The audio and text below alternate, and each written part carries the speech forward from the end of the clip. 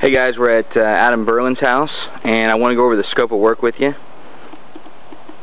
We're going to be doing, the majority of this is going to be a nail over, and then moisture barrier, breathe easy, and then we're going up with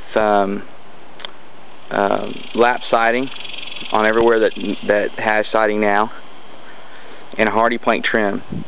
We want 1x4s on the corners and 1x2s around the windows and doors.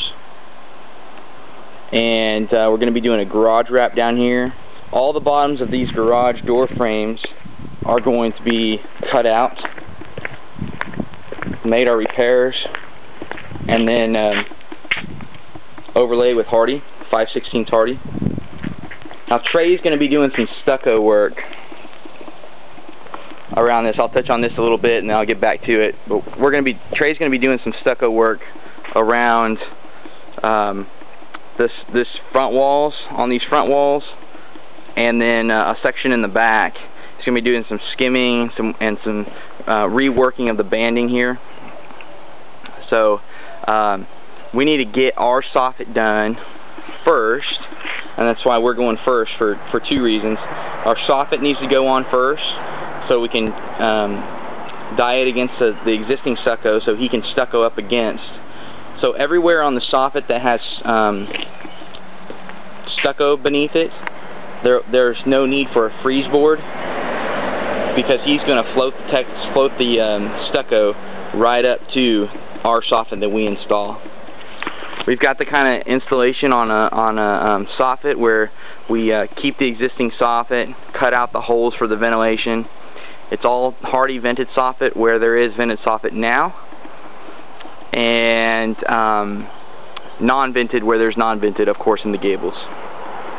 So same process like we've always done with the nailing the soffit to the edge of the fascia, putting nailers in, nailing into the soffit, the existing soffit, and cutting the big holes out for ventilation. So we want to make the holes more substantial than they are now to utilize the best amount of airflow possible through the James Hardie vented soffit.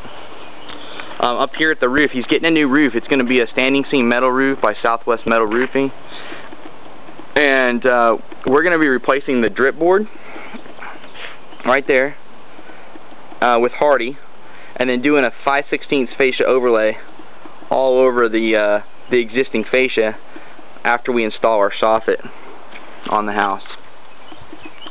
There's areas like this that Mr. Berlin had concerns about as far as how we're going to make our repairs. Told him that we cut back to the rafters, straighten it up, and then do our fascia overlay. So let's make our necessary repairs on the fascia, whether it be rotten or have little spots like that in the joints to make our fascia overlay on. Round vents, round gable vents in the front, and Kenny, I haven't got the measurements on those, so we'll need to get those. The round vents. So scope of work: hardy soffit and fascia, hardy lap siding, nail over, breathe easy vapor barrier.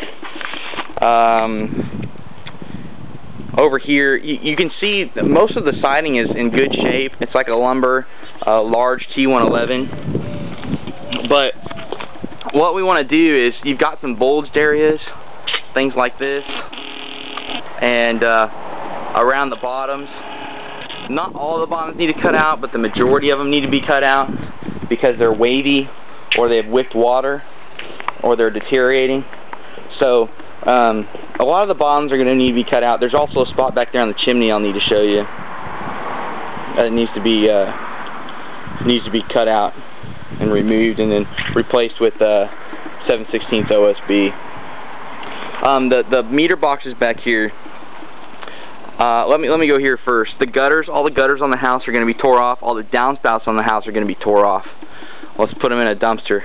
And we do want a dumpster for this project because of the size of the project for the cutoffs. these boxes, you know, like always, we remove the boxes, put the Hardie on the wall, and then reinstall the boxes onto the Hardie plank. Not trim around or anything like that. Cable wires. We've got cable wires here, and we want to hide those in the wall. We've already gone over between me and Adam that there could be a possibility of, you know, the cable wire failing once it's behind the wall. In that case, you'd have to have a cable between him and the cable company ran on the outside of the wall if there's a failure. But we're going to try to hide them with no failures. Okay. This is a portion of this little landing and the deck. This portion right here that you see in the video on the right side of the house toward the backyard, we're going to tear that out and put it in the dumpster just so we can get it out of the way for our siding. It's going to be going here. Here again, this is a nail over on this siding. So the portion we're stopping right here where it lands on the deck. This is the part that we're going to be tearing off. There's all these stairs right here and that landing. We can trash all this lumber. We've got lights. We need to talk to him and see during the project if he doesn't mind us to keep the lights off until we paint the project. He may want the lights on as soon as we install the Hardie plank to reinstall the lights. So let's talk to Mr. Berlin about that. This water table is what they call it, ledge. That's going away. All around the back here is where that is, and on the right hand side. So that water table is going away. We're going to bring the siding down. So this plane is the same as this plane, and we're going to bring that siding down to cover up any area that may have chipped from the stucco. So this is one thing that will have to happen first, is that we cut out any bottoms here that we need to cut out.